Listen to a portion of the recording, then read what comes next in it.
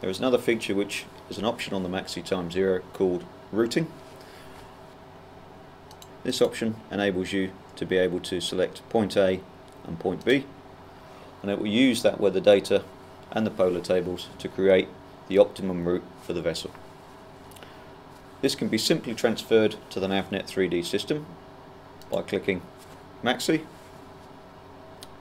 Synchronize with NavNet 3D, and now we see the route appear on the NavNet 3D. Control of the route is simultaneous regardless of whether you are on the Maxi Time Zero or on the NavNet 3D.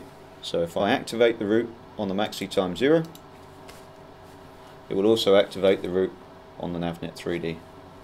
If I wish to cancel the route on either system, we can do this from the NavNet 3D, cancel, and it will cancel the route on there and on here. If I wish to change the route or select to navigate the route in any other way, I can do that from either screen.